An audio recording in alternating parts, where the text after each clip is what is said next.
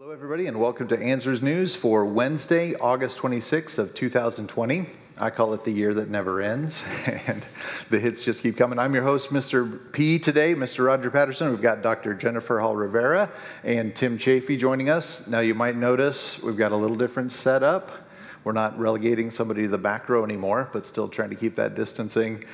Glad you guys can join us today. We'll be monitoring a lot of the comments and things that are coming in through the Answers in Genesis Facebook page and the YouTube channel, so encourage you to hop on there. We've got a great studio audience with us today. You guys can clap and let everybody know you're here.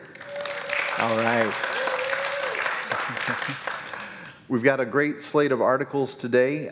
The first one is really cool. Mic's on. All right. Glowing plankton create bioluminescent waves off the California coast. So this is really amazing. Is what we see is light-producing plankton that, due to the motion, causes a chemical reaction, and they actually glow this beautiful light blue. So we're going to watch a little clip. Yeah, we've got a little clip of this, so you can see this blue effect here with these phytoplankton. Blue waves crashing on the California coastline. Look at this. This was in Monterey Bay recently. We saw a similar phenomenon along the Southern California coast earlier this year. These are bioluminescent waves. According to the Monterey Bay Aquarium, the light is produced by trillions of tiny organisms in the sea. It can happen during a red tide, though. As you can see, the effect produces a deep blue. Now, this type of phytoplankton is called a dinoflagellate, and they've got little whip-like structures that help them move through the water.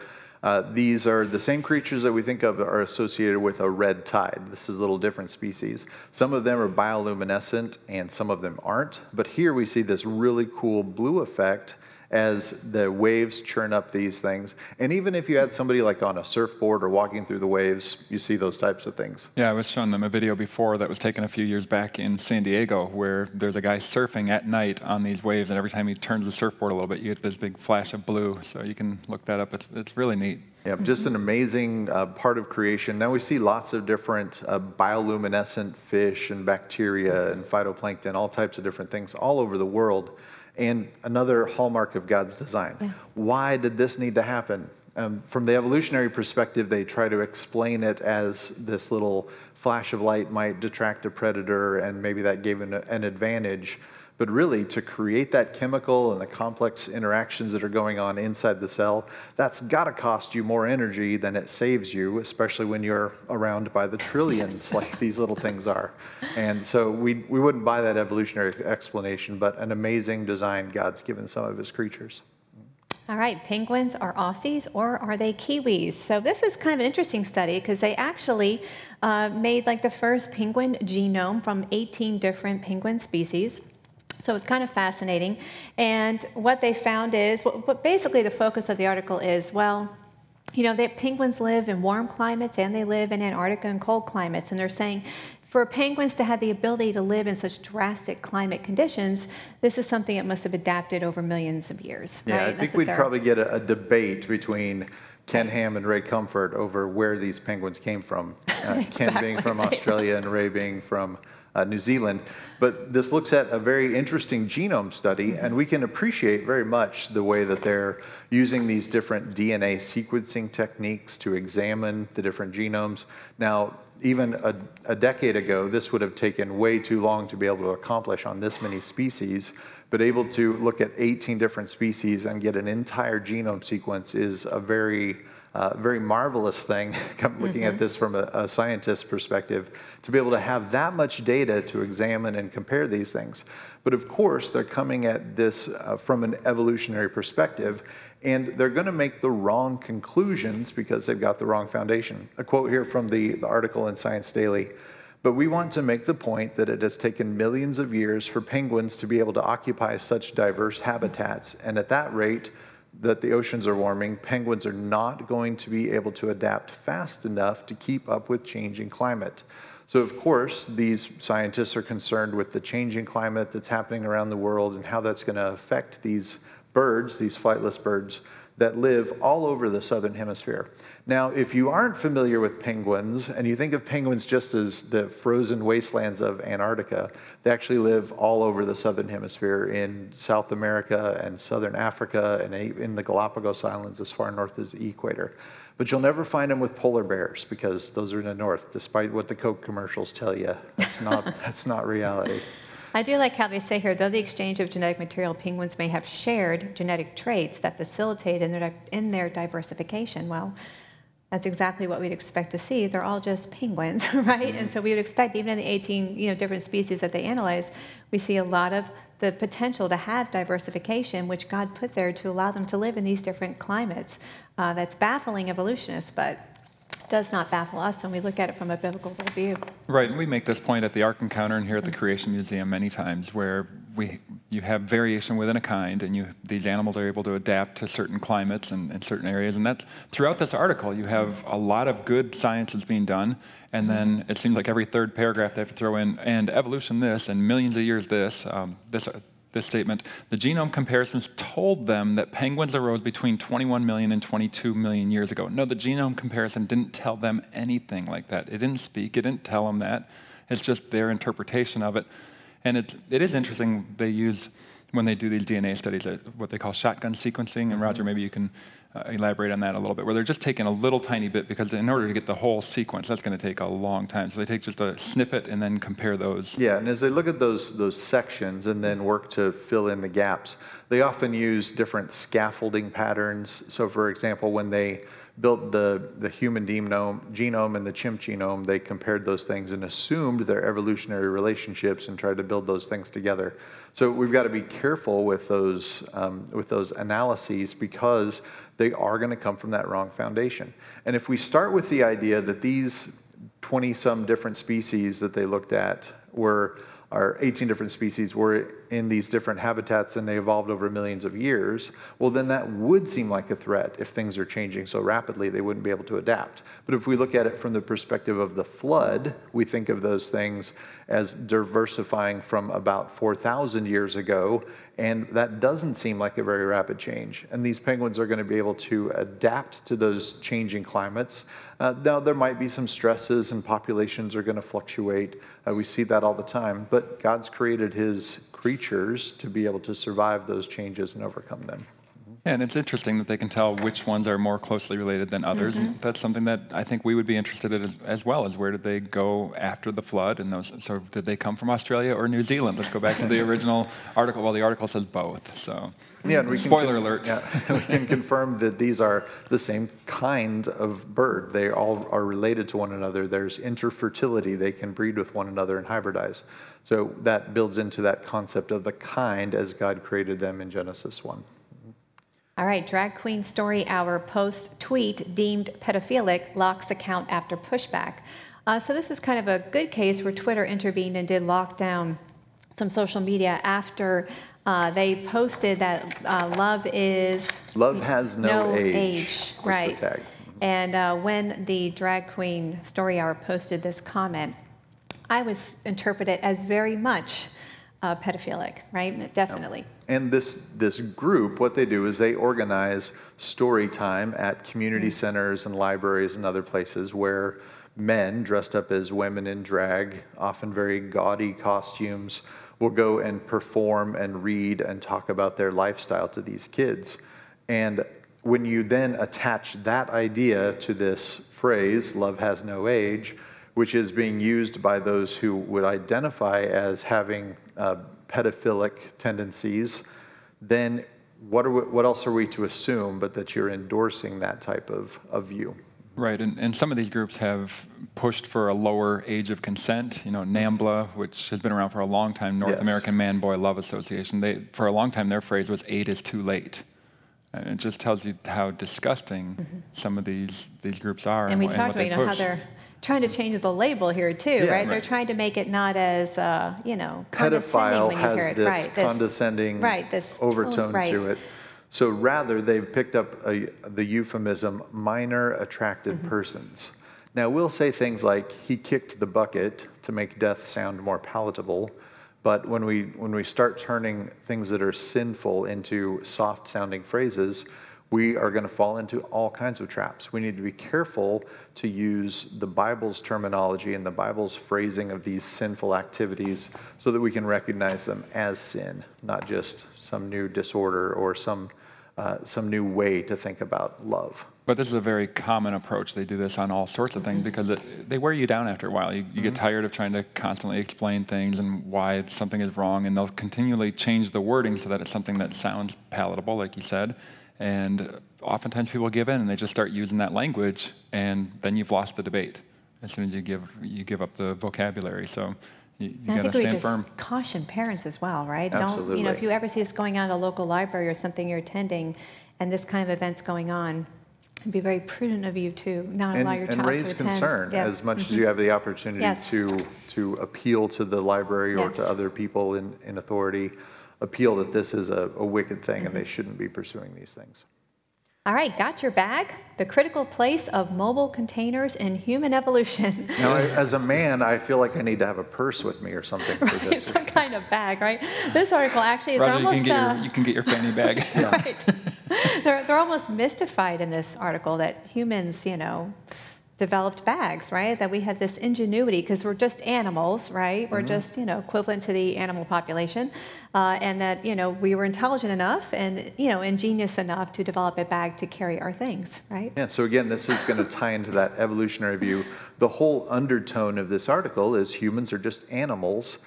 And so the ability to carry things around with them and plan for the future with that, having that bag handy, all of those pieces are just part of that evolutionary framework that the world is going to tend to look at these things through. So as an animal, if we weren't a kangaroo or a possum or something that already had a pouch, we'd have to develop that pouch to be able to carry those things around with us. And then that would presumably give an advantage over this tribe of primates who was smart enough to make a bag to carry those tools from place to place with them, that they wouldn't have to recreate them each time. And that advantage then allowed them to prosper, and we get the survival of the fittest framework in place for the rise of smarter and smarter individuals over time. Right, because if you don't have the bag, you just got 2 spears or whatever it might be, or you can only have a couple of tools, but if you have the bag, you can put a whole bunch of tools. Isn't that amazing? I mean, who would have ever thought of that? I think that, I made the joke earlier, maybe it was a mother who did it. She's carrying around the baby thinking, I can carry other things if I have something else other than just my hands to carry the baby. But we see from post-flood world, one of the earliest human remains that we find is Utsi, the Iceman, and they found out that he carried a whole bunch of tools in his quiver that he had, and the things that he had with him amazed scientists. He had a copper axe. They thought, well, this is 1,000 years too early. People weren't supposed to be able to have those things. And what we see repeatedly when we look back at ancient man is that man was intelligent from the beginning, just like Scripture tells us. It's the opposite of what the evolutionary view tells us, which is that we're coming up from the apes and getting smarter and smarter and smarter. No, man has been intelligent from the beginning. And you know what? Speaking of bags, Roger, I mean, you are a disc golfer. I don't know if you guys know this, but Roger loves disc golf.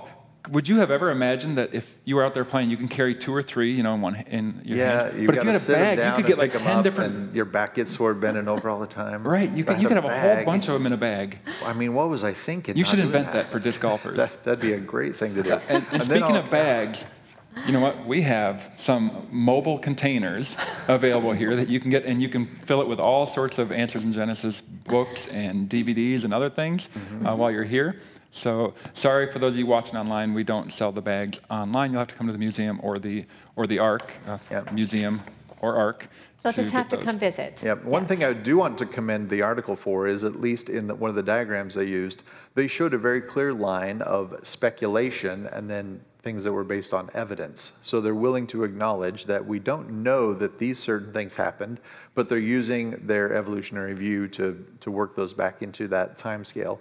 But of course, it's an unbiblical time scale. It goes back to hundreds of thousands of years in their framework of thinking rather than a few thousand. And in the course of the article, while they're talking about man as just another animal, they're really showing that we're set apart, because they're talking about, do other animals use these things other than marsupials? Do they have bags? Do they make tools? Well, some of them will use them, like a crow might use something that's already there, but they don't pass them on to the next generation. They don't think through why this might be helpful. They don't decorate them to make them attractive to others around, all those types of things. Now, a lot of those ideas and things that we talk about from an evolutionary perspective, if you stop by and get one of these bags, you could also pick up this book, Glass House. And in that book, it does have a lot of questions about the evolutionary paradigm and how we can look at that from both a scientific and a biblical perspective and give answers for these things. So what we do here on these news panels is apply principles that you can find in books like that to these articles in the media that they're faced with every day. So if you want to hone your skills or help train children, grandchildren, Glass House is a great resource for that. Yeah, and I think the bag's big enough you could even fit 2 copies of that in there. One for you and one for a friend. But notice in these articles, a lot of what happens, there is some interesting science that they're sharing, some of the scientific data that they're coming up with in their research, and then they're spinning it all based on their worldview, which goes back to what we have said repeatedly as a ministry, that all of this data is interpreted through that framework, through whether it's from a biblical perspective, as we do here, or from an evolutionary perspective, just like you see in our starting points exhibit in the Creation Museum. We're looking at the same objects and yet interpreting them from a different perspective. All right, we've got a question here from Daniel. We've got other people joining us from South Carolina and right down the road in Walton, Kentucky. Daniel says, does evolution explain why fashion bags that can hold a small cell phone can be sold for $6,000? How does that fit into the paradigm? I don't understand. I'll have to let a lady answer that one. I don't know if I could answer that either, because I know I certainly would not spend $6,000. I want to modify my earlier statement that man has been intelligent from the beginning. Not all people have been intelligent. No, I do wear cargo pants a lot, and my wife calls them my purse pants because I can fit everything in my pants pockets that she does in her purse. So I'll give her that one. All right, moving on to our next article. Earliest known beds are 227,000-year-old piles of grass and ash.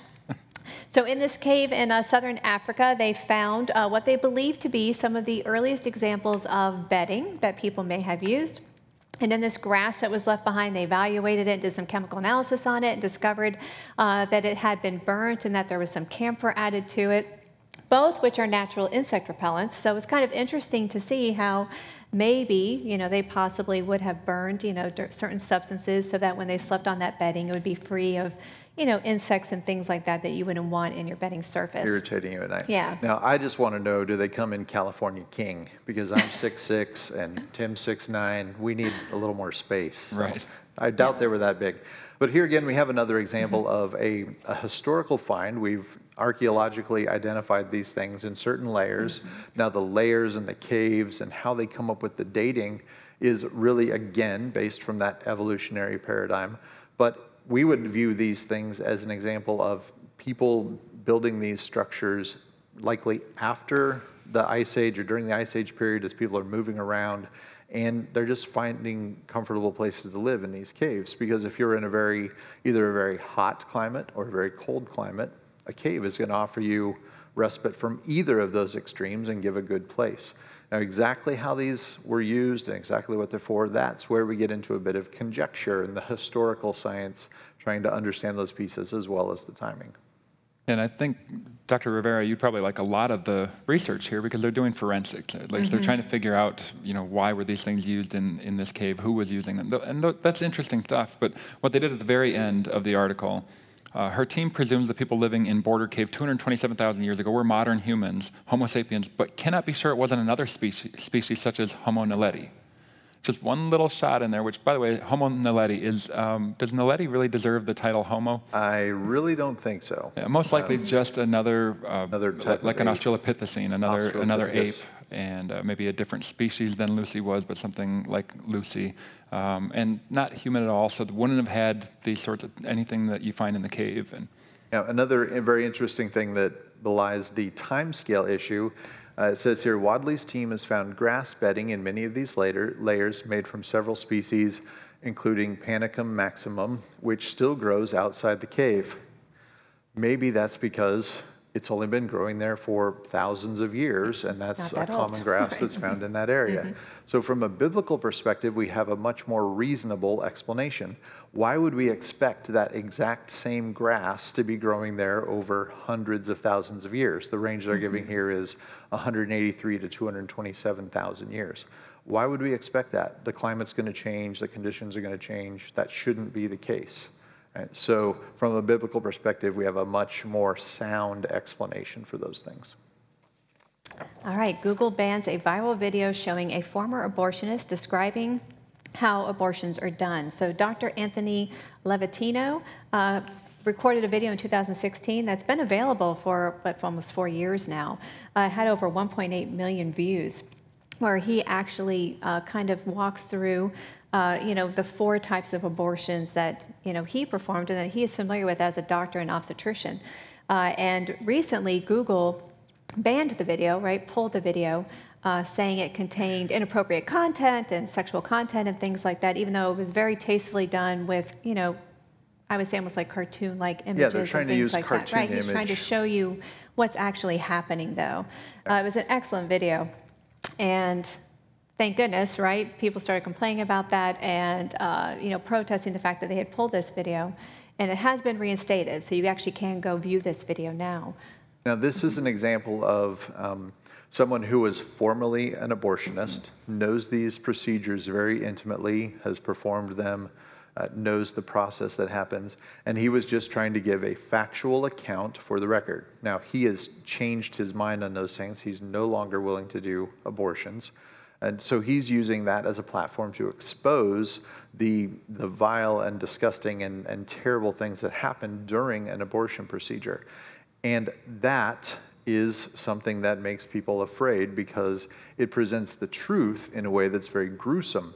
Now, people don't ban ideas that are good. They ban ideas that are bad. So the people who call themselves pro-choice want to ban this bad idea because they get the information out and then people are going to recognize what's happening. We have to ban that. People don't ban good ideas, they ban bad ideas from their perspective. And so here's an example of that viewpoint discrimination where they want to shut down one viewpoint rather than giving everybody all the information, all the facts. Let's look at all the scientific things that are happening here. They're trying to shut that down. Right. They don't want people to know that the baby growing in the womb is a human being that's living and growing, and that's why they fight against things like some of the laws that are passed in certain states where you have to show an ultrasound to the woman before she has an abortion, because they know so many people will change their mind once they see that this really is a baby, not a clump of cells. And if you want to see some of those ultrasound videos, you got to come back in a month because we are opening up our Fearfully and Wonderfully Made exhibit right out here, and it's going to be fantastic. The guys and gals at the design studio that I work with are working really hard to get all the models ready, and the exhibit's it's beautiful. So I'd encourage you to check that out. 1 month from today, it'll be open. Actually, the 25th is our opening day, and so we're really excited about that. And at the end here, it just shows how a lot of times Google and Facebook and some of these other groups will say, oh, it's just an algorithm. We don't actually target any single group. Well, back in 2018, when Ireland first allowed abortion because of a referendum, within 1 week of that referendum, that vote taking place, Google interfered with 3 different phrases being searched: Irish Catholic, unborn life, and abortion is wrong, so that people couldn't find videos or articles related to that. Really, that was just an accident. That just happened by chance that people couldn't find information when they were searching for it. No, it's obviously intentional. And we need to be aware of those things. And we have to remember that corporations are often presenting their political views and their other views and putting those out in the public. Now, that's not wrong. Every corporation has the right to do that. But we just need to be aware that there's a lot of propagandizing going on with those types of things. Now, if you do choose to go watch this video, I would caution you not to let younger kids view it, or it may be a way to help bring education to your teens to let them know what's happening in these different procedures so that they're not ignorant of those things. And that can be a great tool in engaging with those people who are pro-choice who may not know what happens in those situations.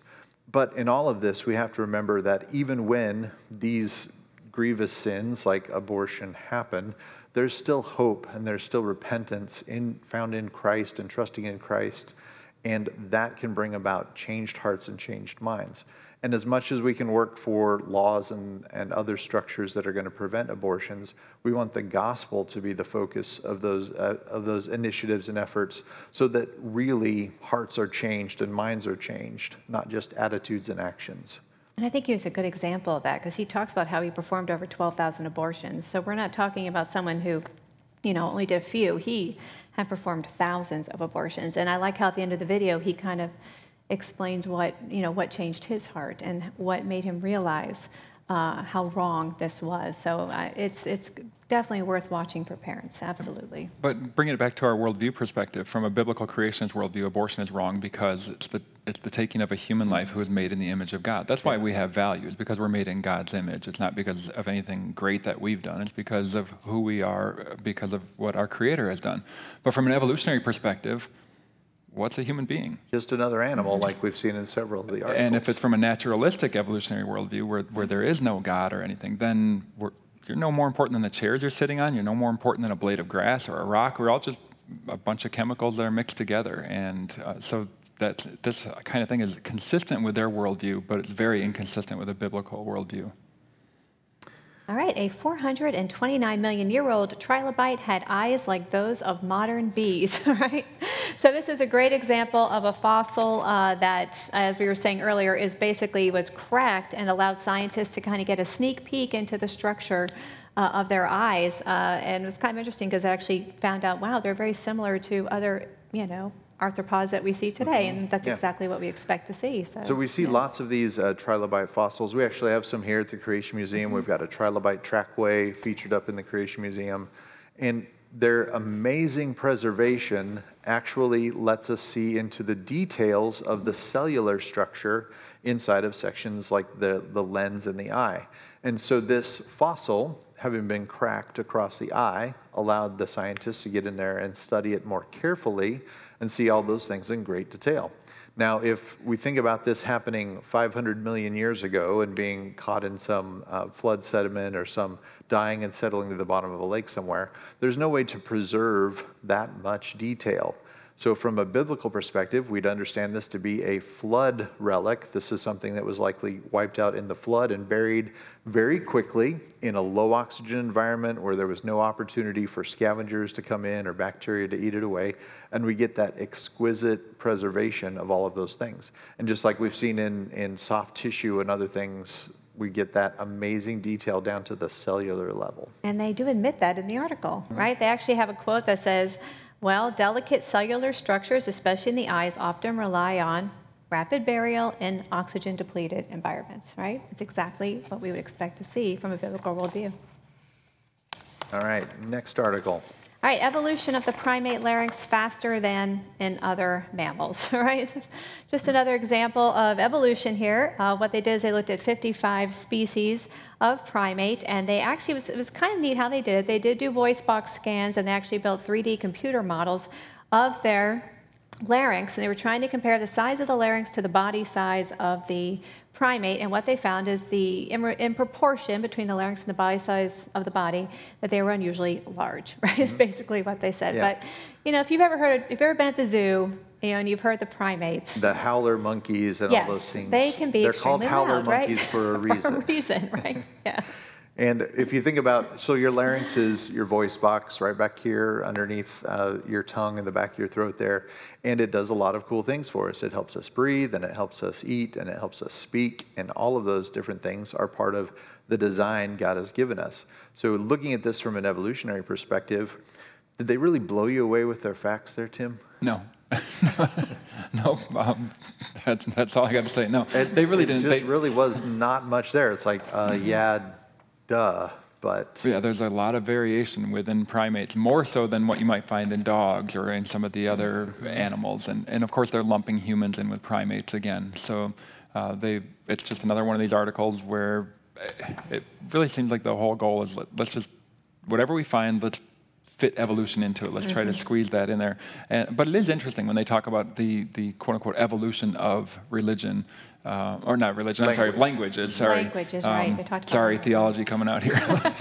But the evolution of languages, and they talk about how they still don't know how the languages arose. Was it one that diverged into many, which we would say, yes. But read Genesis 11, you'll see that the whole earth had one speech, one tongue, and then what happened at Babel, God confused that language, and then you have a whole bunch of them. Or the other one, did people already scatter the out of Africa model, and then they started getting their own languages from there?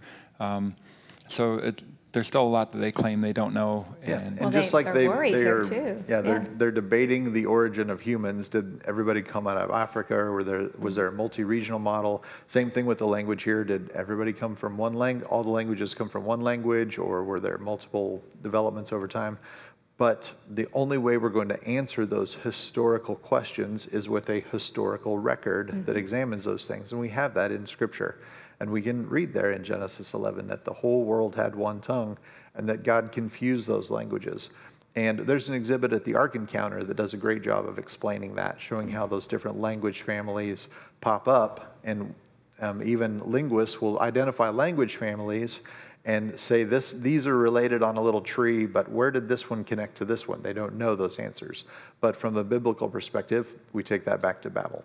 For say in the article, 90% of languages are expected to be gone by the middle of the century, and they say sad, but that's evolution for you. That's how they end their article. But it really wouldn't be evolution. You would think evolution would preserve these things. Right. But I mean, as people travel more, as you have people mixing more, you're going to have some of the dominant languages are going to become even more dominant, and so a lot of these probably will go the way of the dodo, I guess you could say. And it's a great reminder that God is going to call people from every tribe and tongue and nation. That tongue, they're the different languages that are expressed. And as we have opportunity to learn and use these languages, we should be doing so to share the gospel and the hope. And so hopefully there are opportunities for you to be supporting missionaries who are doing that type of work around the world. All right, our last article, Germans must walk their dogs twice a day, the new law will say. Wow. Wow. The headline itself seems kind of rough, but when you read it, it says that walk must be a minimum of an hour each time. Right. So you got to spend 2 hours a day walking your dog. And yes. I've got my daughter has a little white dog, Sully. He could not walk for an hour straight on a hot day like today. He would just melt into a little puddle and die. So here's an example of the government trying to do a good thing. I would agree that it's not good to leave your dog at home, penned up all day, no activity. I mean, God has given us, control of the creation, right? We're supposed to take care of his creations. And we're supposed to care for those things.